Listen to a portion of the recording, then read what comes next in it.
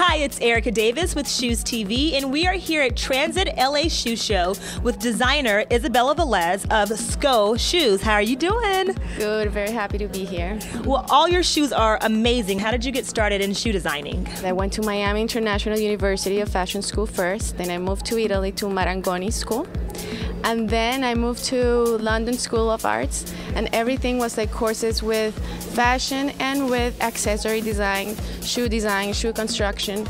And when it came the time to see what I was going to do, I was like, I see a lot of clothes that I like, but shoes, like for my style, I don't see as much. What kind of style shoe do you like? Well, I like, of course, a little bit funky.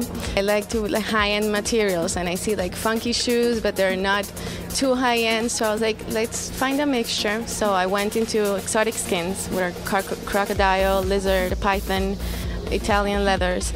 And I started from there. I'm like, let's put some spikes, some big chunky heels, and that's what I like.